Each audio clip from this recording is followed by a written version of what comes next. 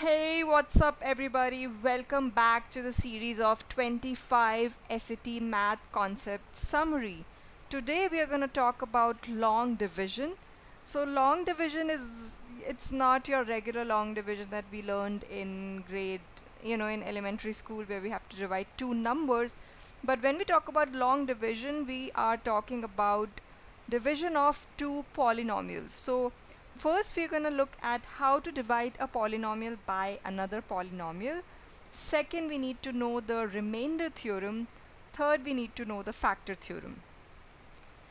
And the questions which are asked, which are framed from this topic on your SAT Math, they are actually really simple questions.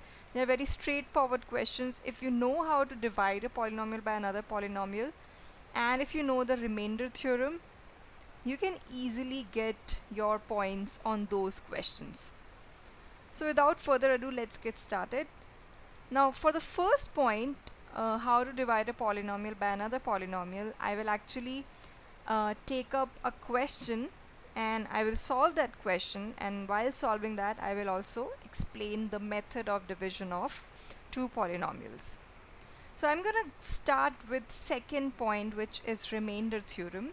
So this remainder theorem is actually a shortcut. It's a shortcut that allows us to find out the remainder when we divide a polynomial by another polynomial. So if there is a polynomial f of x and you're dividing it by another polynomial g of x and you want to find out the remainder. So one way is that you actually divide this polynomial by this polynomial using long division, and then you get the remainder. But the shortcut is using remainder theorem. So what does this remainder theorem tell us? So this remainder theorem tells us that if you have a polynomial f of x and you are dividing this polynomial by x minus c, okay, in this case the remainder, your remainder is going to be f of c. As simple as that. We will see a question how to find out the remainder using the remainder theorem. So this is your remainder theorem.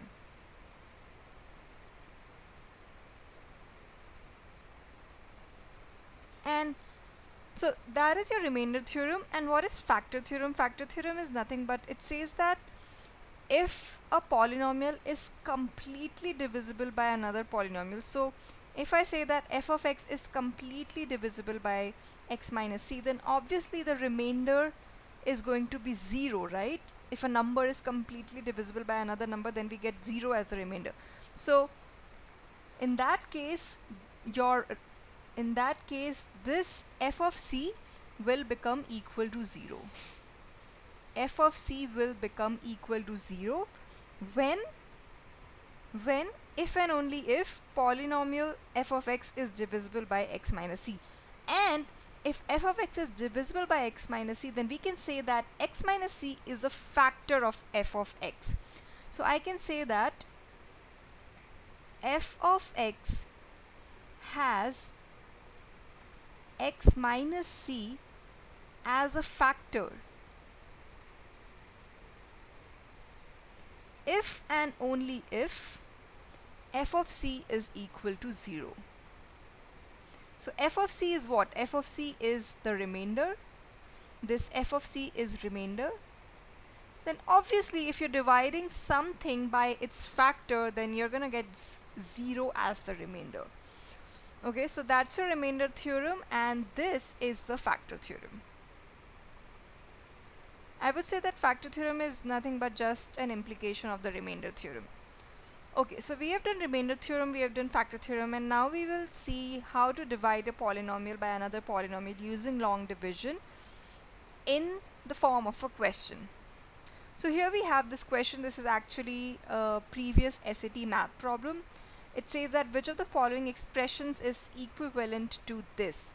So here you see that in the numerator you have a polynomial f of x, right? And it is getting divided by x minus 3. So this is of the form f of x over x minus c.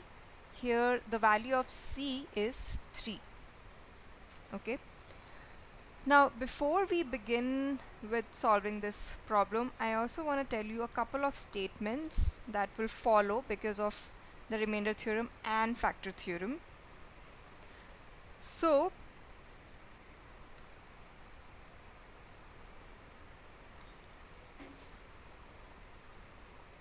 okay, so now this particular question can be solved in two ways.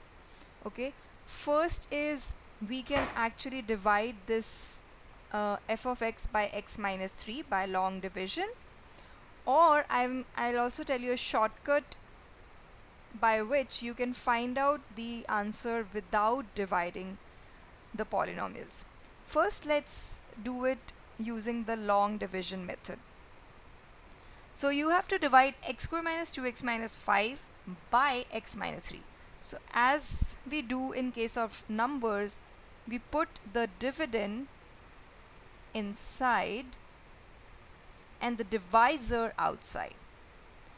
Now how does this long division work is you look at the first term of your divisor. First term of the divisor is x, and you look at the first term of the dividend. First term of the dividend is x squared. So you have to think that this x should be multiplied by what so that you get x squared. And it's obvious that if you multiply x by x, so I'm going to write x here. That means that I have to multiply x by x so that I get x squared. Okay, so now the next step will be, now you're going to distribute this x to both the terms of the divisor. So x times x is x squared, so you'll write this x squared here, and x times negative 3 is negative 3x, so we'll write this negative 3x here. And then what do we do in case of numbers? We subtract, right? Next step is we are going to subtract. So x squared minus x squared is going to be 0, and negative 2x minus negative 3x, so this will become positive 3x. So negative 2x plus 3x gives you just x. And then you copy down the next term, which is negative 5. Now again think, this x should be multiplied by what so that you get this x. So x should be multiplied by 1 in order to get x. So I'm going to write a 1 here, and then again we will distribute this 1 to both the terms of the divisor. So 1 times x is x, and 1 times negative 3 is negative 3. And again we will subtract, so x minus x is 0, and negative 5 minus negative 3 will make it positive. So negative 5 plus 3 is negative 2. So this completes our long division, and the final answer is gonna be, so I can now write x squared minus 2x minus 5 over x minus 3 as the quotient. So this x plus 1 is now our quotient. This is quotient. So this thing, x plus 1 and plus negative 2 divided by x minus 3.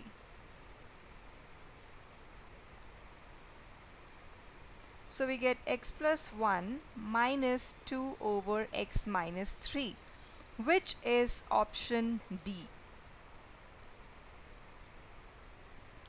So this was a long way of solving this question. Now I'm gonna tell you the shortcut of doing this question. So you can actually also solve this question using the remainder theorem. Now if you see, in all the four options,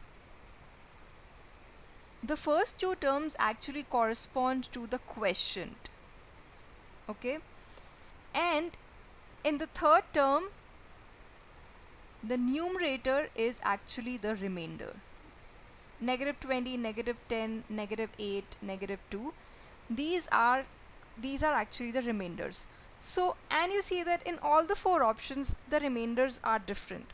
So all you need to do is you just need to find out the remainder, okay, and we can find out the remainder by using the remainder theorem.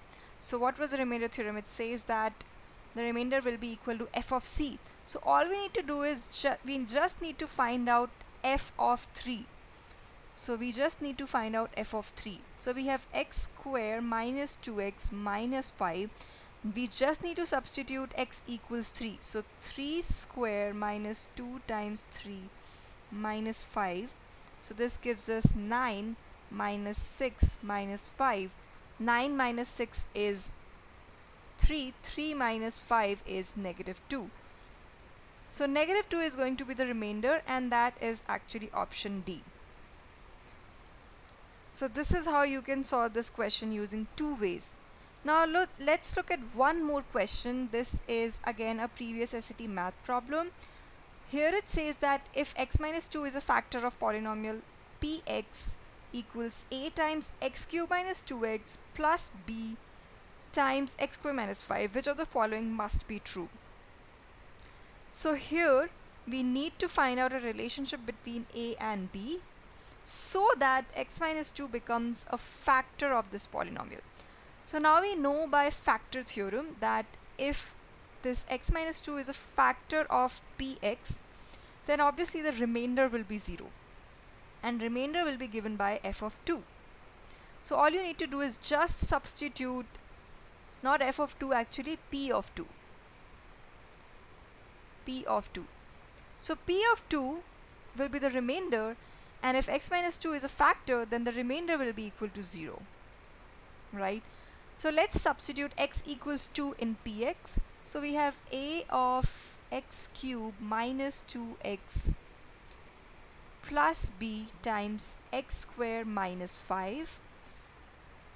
Let's put x equals to 2. So 2 cube minus 2 times 2 plus b times 2 square minus 5 will be equal to 0.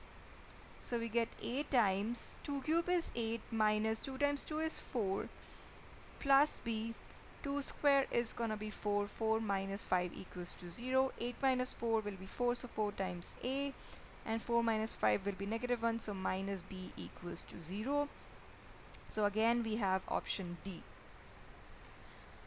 So that's it for polynomials. This is actually really simple concept, and you can actually get free points for the questions of polynomials. Trust me, you can get free points.